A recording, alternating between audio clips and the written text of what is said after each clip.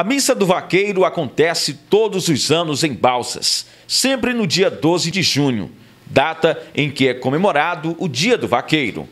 A tradicional celebração ficou sem acontecer nos últimos 2 anos, devido ao pico da pandemia. Mas agora, com a baixa dos casos de coronavírus, o evento retornou com força total. A Missa do Vaqueiro já faz parte da nossa cultura, da tradição do festejo de Santo Antônio, porque tem uma ligação muito próxima, Santo Antônio e os vaqueiros. A missão de Jesus é cuidar das pessoas, cuidar com amor, com carinho, porque Ele conhece cada um e cada uma de nós. A missão do vaqueiro é cuidar do rebanho e cuidar com amor, cuidar com carinho, ir atrás daquela que se perdeu, cuidar, fazer de tudo para dar o alimento, a pastagem, a água. E assim é uma missão nobre, uma missão que requer de nós um cuidado e uma determinação. Porque quem ama cuida, quem ama zela e quem ama faz de tudo para dar certo.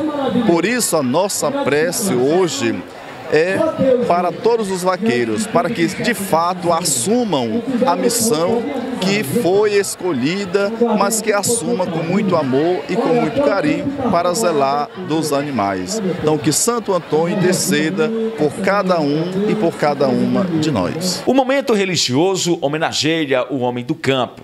Durante a celebração, foram feitas várias homenagens para os vaqueiros de Balsas. Isso aqui, o prazer sobre essa nossa cultura, o vaqueiro. Eu que sou filho de vaqueiro e neto de fazendeiro, na verdade, né? E para mim é muito gratificante estar no dia de hoje, o dia 12 de junho, a festa do vaqueiro, estar participando juntamente aqui com toda a comissão de frente aqui da missa, né? A missa do vaqueiro, que eu gosto muito e sempre tive presente. Isso para mim é um orgulho também que eu não tenho nem como agradecer, né? Agradecer mesmo a Deus por a oportunidade de cada dia da gente estar aqui e representar sobre todos os vaqueiros, né? É um prazer para mim. É, com certeza. É uma missa que é tradicional para toda a vaqueirama da região. Já estava com 2 anos que não tinha, mas agora está continuando e o gado está no curral e os touros estão berrando. E hoje é a grande cavalgada da vaqueirama em Balsa, Maranhão. É o momento mais especial.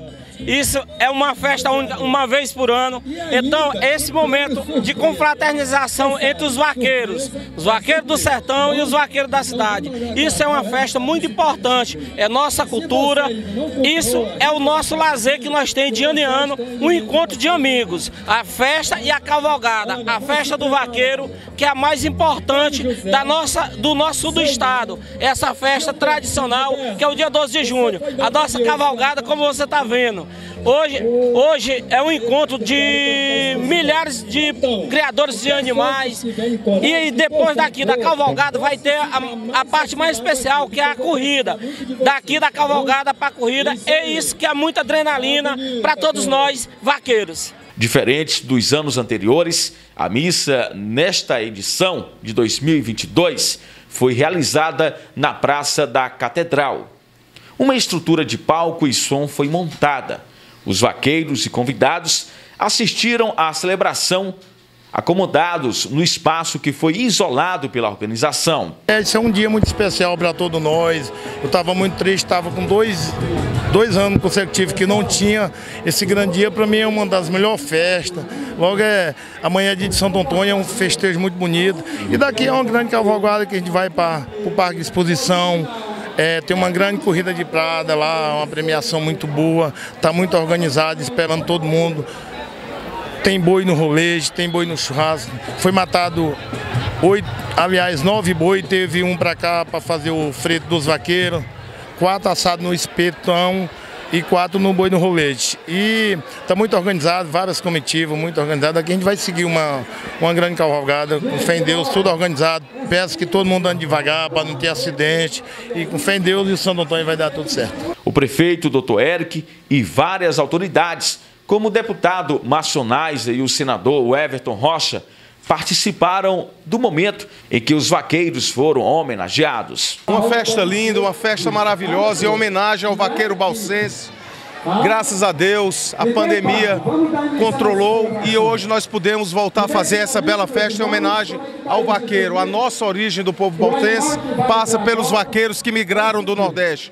Então essa é uma justa homenagem que a sociedade balsense faz a todos os vaqueiros que moram aqui na nossa cidade e que fazem da nossa cultura uma coisa muito interessante para todo o Maranhão. É muito importante, a nossa origem veio dos vaqueiros que saíram da Bahia, chegaram aqui e complementa o festejo de Santo Antônio, o dia do vaqueiro, essa grande festa que graças a Deus está de volta depois de termos diminuído aí a pandemia do Covid. A prefeitura faz essa grande festa, iniciamos agora com a missa para abençoar todos os nossos vaqueiros, todas as comitivas que estão aqui, seguirem cavalgada até o parque e depois um dia inteiro de festa comemorando essas pessoas importantes que deram origem a essa nossa cidade, que são os vaqueiros. A festa do vaqueiro ela é uma tradição e é a maior do sul do Maranhão e uma das maiores do Nordeste.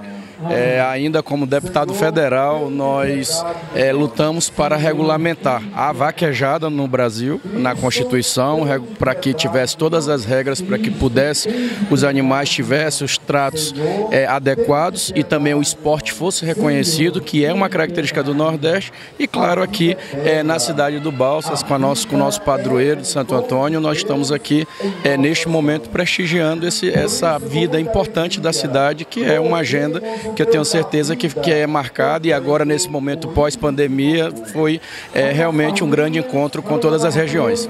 A missa começou cedo e foi celebrada na manhã do último domingo, dia 12 de junho.